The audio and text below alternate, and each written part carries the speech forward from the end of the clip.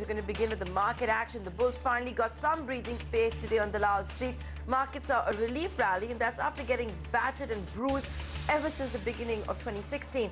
Sensex, that surged nearly 300 points. It did gain more than 1%. Nifty moved closer to 7,400 after gaining over 80 points. Mid-caps, they got some much-needed relief. That index going home 170 points in the green.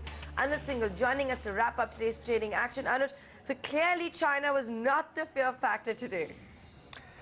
Well, the market did bounce back from oversold zones, and yes, China behaved itself, but more importantly, rest of the other global markets also behaved themselves. And for India, it was a case of recovering from oversold territory. It was a short covering bounce, as you could guess from the profile of stocks. It was led by banks, which have fallen the most, and Reliance also supported the market.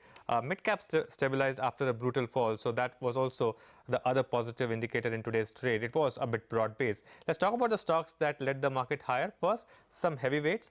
As I said, Reliance clearly was one of the stocks that led the market higher ahead of its numbers. That stock was up 2.5%.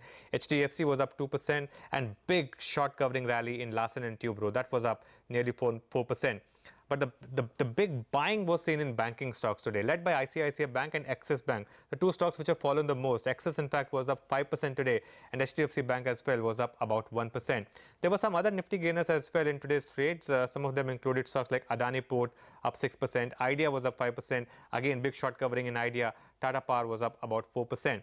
There were some losers as well in trade. If you take a look at what dragged the markets, Power Grid was down about 1.5%, Mahindra was down 1%, and Maruti Suzuki was down about 1%. Outside the index, a lot of non-index large caps rallied today. Some of the high pedigree stocks, Reliance Cap was up 7%, Jet Airways was up 6%, Indigo was up 6%. So you saw quite a bit of rally in this particular space. And even in the rank mid-caps, there was quite a bit of rally after the recent butchering. So stocks like Marksans Pharma, Pipavav Defense, Syntex, all of these have fallen quite a bit over the last fortnight. They were up between 7 to 10%. So not to read too much into this, but it was one of those days which the bulls badly needed. The important thing would be follow up over the next 3 or 4 days. Okay, so that's